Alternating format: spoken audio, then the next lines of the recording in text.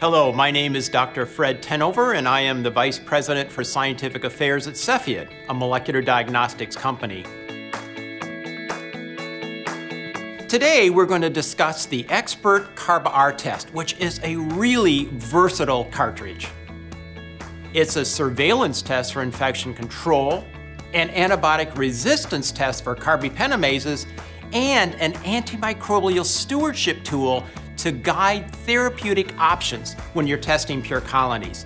And all of that is on label. But first, we need to discuss a very important and very powerful class of antibiotics, the carbapenems. Carbapenems are beta-lactam type drugs, and they're often the drugs of last resort when other antibiotics have failed due to bacterial resistance. So here's the key. The carbapenemases come in two flavors, serines and metallos.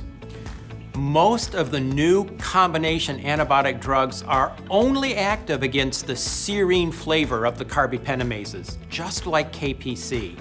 They are not active against any of the metallos, that is, the VIMs, the IMs, or the NDMs. That's where Xpert Carba-R comes in. It calls out all 5 families of carbapenemases separately, so it does differentiate between the serines and the metallos.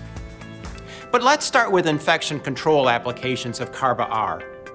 Knowing which patients in a hospital are colonized with carbapenemase-producing organisms is very important for preventing transmission and outbreaks of disease caused by these organisms.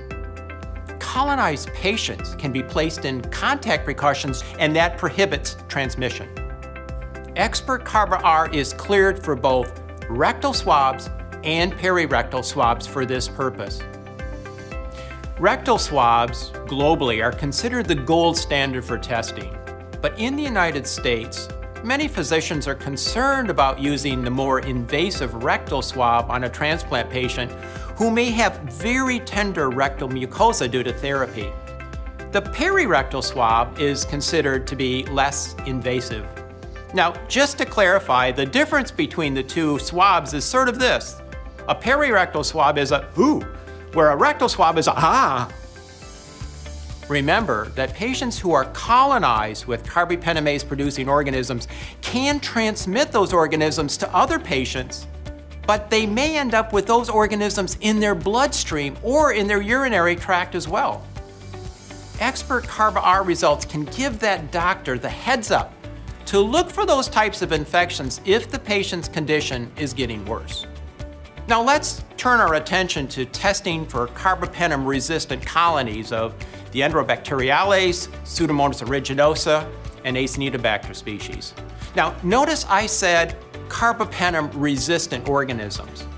That means the lab has already performed the initial antimicrobial susceptibility test on those isolates. Now those isolates can come from any specimen type, blood, urine, sputum, wounds. It doesn't matter, they are all on label. Carbapenem resistance is a broad category that encompasses a number of different resistance mechanisms. ESBLs and porin changes, efflux mechanisms, and of course, the carbapenemases. Differentiating carbapenemase producers from non-carbapenemase producers is critical for the laboratory to do, especially in the United States. Now, why is that? First, because according to the Centers for Disease Control and Prevention, the non-carbapenemase producers do not need the same level of infection control precautions as those that produce carbapenemases. Second, because all 5 of those major carbapenemase classes, KPC, NDM, VIM, IM, and OXA48 are all circulating in the United States. And as I have noted before, the type of carbapenemase makes a big difference when you're choosing your antimicrobial chemotherapy. Now, most of the new combination drugs are active against KPC producers. Only Evicaz, otherwise known as avibactam ceftazidime, covers KPC, and it only has limited activity against OXA48.